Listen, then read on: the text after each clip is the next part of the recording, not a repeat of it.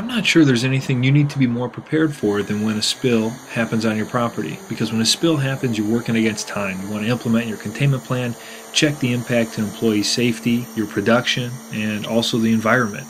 And then you're quickly making a call to your spill cleanup partner, hoping they can respond very quickly.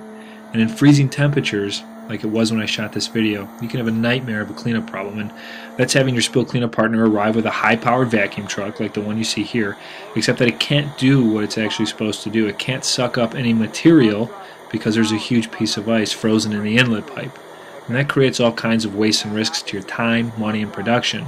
So I sought out one of our guys, John Miro, who you see here, who's responded to numerous spill cleanup projects, and he's a technical genius, to explain how even in freezing temperatures we avoid showing up on site with a frozen vacuum truck. And what's amazing is that it's quite simple, but cleanup contractors who are inexperienced with cold weather might easily overlook it. So I'll let John explain it from here. The valve back there is the feed tube, and it goes up inside of the tank up higher, about 2/3, 3/4 high.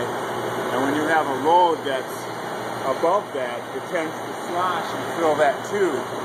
So then that whole tube fills up with liquid, and if you're driving down the road when it's this cold out, that entire tube will freeze up. So we clear the valve. I only had 1,000 gallons this time, so none of it's going to flow back into the tube. But before you leave the job, you put vacuum and you clear that tube, so that doesn't freeze up. Now he came back here and he threw some salt.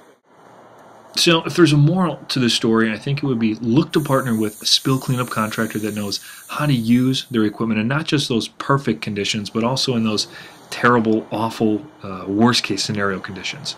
Ideally before you sign their spill contractor agreement.